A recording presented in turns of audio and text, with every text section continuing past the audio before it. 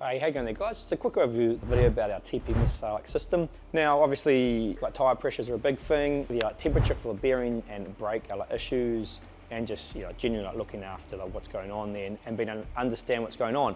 So our system will wirelessly bring in tyre pressures and the temperature. So normally the temperature will be linked to what's going on around the wheel there, even though it is just on the valve, is obviously so the air is a pretty good conductor of temperature.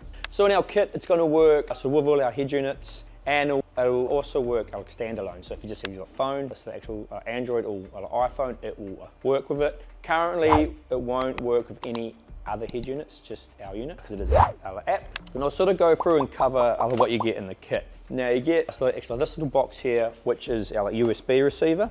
Now what this does is, this will pick up the signal coming in from the sensors and then transfer it via USB to the head unit, or also over Bluetooth. And so if it's over Bluetooth, it'll be going to your actual phone. So the phone will talk to this, and the head unit talks to this, and then this talks to the sensors on the wheels. So that is called the USB receiver, or the receiver. Then we have an actual box here, which not everyone will get. So if you buy over 4 sensors in a kit, so if you go 6 and up, because the system can take up to 10 sensors, you will get a repeater.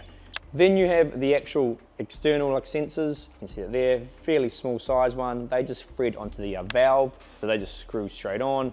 And in the kit, there's a few mounting screws for the receiver and the repeater, and a spanner and some lock nuts for the sensors. The system has an app. It's our app. It can take up to 10 sensors, so it can be used for just a car or a car in a caravan. It has a sort of on and off road mode, so you can adjust when you let your pressures down, so you aren't getting all the warnings. And it's a very handy way to keep an eye on your pressures and your temps. And we've had so many customers give us great feedback from our old system who have been well, that saved us. The temperature was up, and then we checked and the bearing was bad on one wheel, all sorts of things.